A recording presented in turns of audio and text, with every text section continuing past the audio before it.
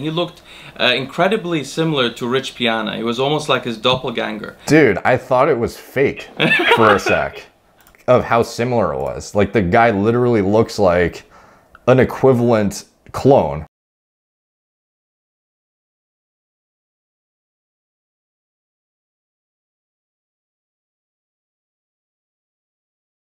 So, first of all, about what you're talking about the face, the thing I noticed the most is that the nose widens as opposed to gets longer. It's like it keeps getting wider. And then also, like, the cheekbone, you'll often see a line being very pronounced at the top here. As opposed to having big cheekbones, it's more like a line. Like on Dave Palumbo, for example, he talks about this on his channel. He got a line from it.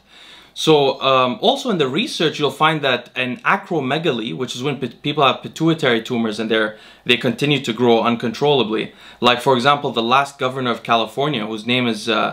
Dude, we have to talk about that guy after, because that's a whole nother video. I couldn't believe... How'd you even find... Maybe we should talk about that now, because it's a really good topic. So how'd you find that to begin with? So I read a random historic... Pío Pico. Pío Pico, he was the last Mexican governor of California, and he looked incredibly similar to Rich Piana. It was almost like his doppelganger. Dude, I thought it was fake for a sec of how similar it was. Like, the guy literally looks like an equivalent clone. It's absolutely insane. And you found this by accident, or how'd you stumble across this guy? Yeah, by accident, yeah. So I came across him by accident, and he had a pituitary tumor, and you can see so not everybody who takes growth hormone is going to look like he has acromegaly, acromegaly is this giganticism. But people who do often have the lower lip protrude, and then the chin, I guess, gets longer, the face gets a bit longer, and so you can see the similarities in the two of them. But you were... Yeah, so that guy, he... Well, like, obviously, I don't think we even need to explain how blatantly similar the two look. Like, it's not even about interpreting that, oh yeah, I can see the similarity. Like, it literally looks like the same dude, like, 200 years ago or something. The thing I found interesting was I looked him up. You know, he lived into his 90s? Yes, well, his pituitary tumor reversed in his 50s. Ah, but even making it, well, I guess he's not a bodybuilder who's walking around at 300 pounds, so he probably has a better chance of longevity than Piana. But how would that reverse, just out of curiosity? Like, if you presumably have it since, would it just like kick in at a certain point throughout your livelihood, and then sort of like, how would that happen? So there's a couple of things you mentioned. One is that it's impressive that he lived to 90, and it is obviously impressive for the people who continue to grow in physical stature. So some people get acromegaly like after their estrogen has peaked and they stopped growing and their growth plate's closed. And some people, and when they get it like that, they usually don't develop as basically they don't die as early because their body isn't growing that significantly. So most giants die in their 40s.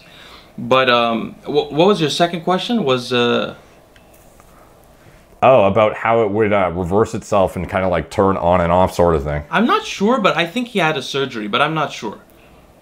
It was in the 1800s. Yeah, because I was assuming he was going to be like, well, first of all, in the 1800s, I would assume your lifespan would probably not be predicted to be 90 regardless of if you had acromegaly or not. But the fact that he made it to 90 to me was just shocking considering.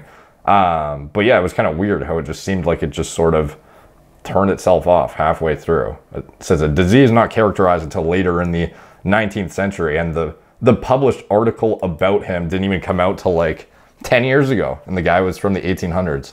So that was just, to me, baffling how... So you put this collage together of the two side by side, I think?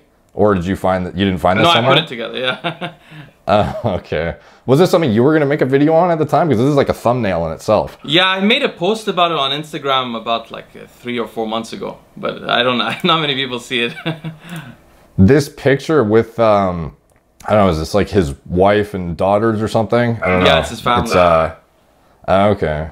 Yeah, like, it's striking, the difference. It almost makes you wonder if there's like some sort of relation.